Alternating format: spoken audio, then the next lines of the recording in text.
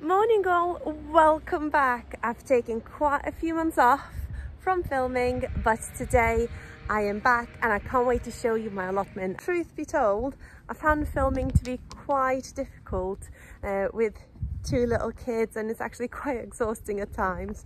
So I just decided to take some time off just for myself and my family for some quality time, but I've come back to so many views, so many lovely, amazing, kind comments, so many subscribers. So thanks very much guys, and let's have a look at the allotment.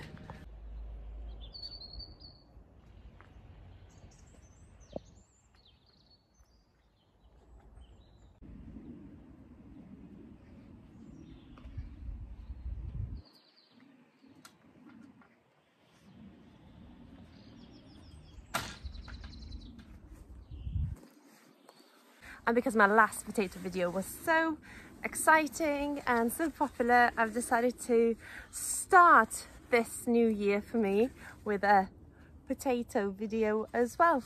Planting potato video of my first earlies. Welcome to my very messy polytunnel. It's just so seriously just needs to have a very good clean.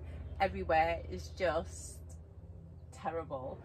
I can't believe I've not managed to get to it yet, but it'll be perfect for us to go ahead and plant these potatoes. So I've got my red Duke of York potatoes. These are first earlies and they're absolutely great for baking and roasting and mashing. And if you're like me, someone who doesn't like potatoes that are too waxy, this is a perfect variety to go for. And I will be reusing my containers from last year. I've not washed them. There's not really any need to wash them unless you have some sort of pest or disease issues. And these are the 40 litres containers. So in terms of earlies and first earlies, I do tend to pop one seed per 5 litres. And I just find that's the best way to make the most out of my containers. So yeah, let's go ahead. Oh, right, let's get this done. I've got lots of compost here. This is just a general compost.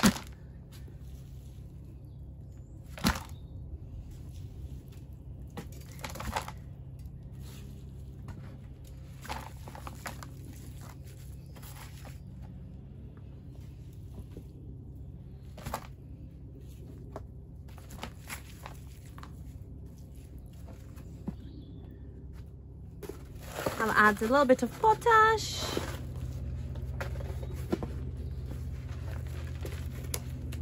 This is the potato fertilizer that I use, and I find that it's really good.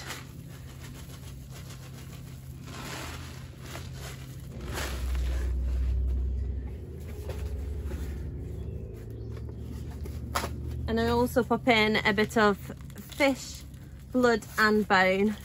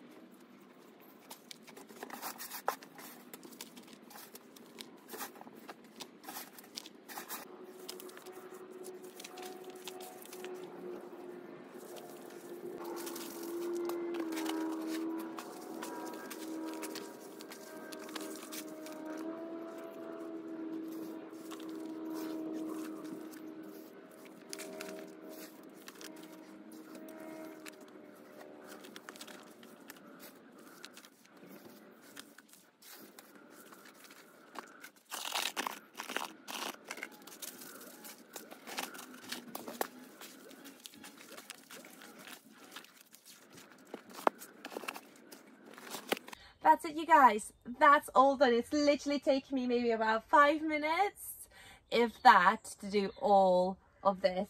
13 seed potatoes in, and I don't need to do anything else with them.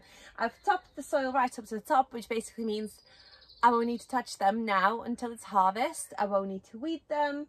I'll only need to give them a bit of water if they need it. And yeah, such an easy way, hassle-free way of gardening if you want to try it. And just to remind you guys, I use for the potatoes to get a really big good harvest is the fish blood and bone. I've got the potash, and I've also got the organic potato fertilizer, and it's absolutely amazing. I swear by it. So do go in and try and let me know what your results are as well. So yeah, watch this space and I'll see you next time. Bye.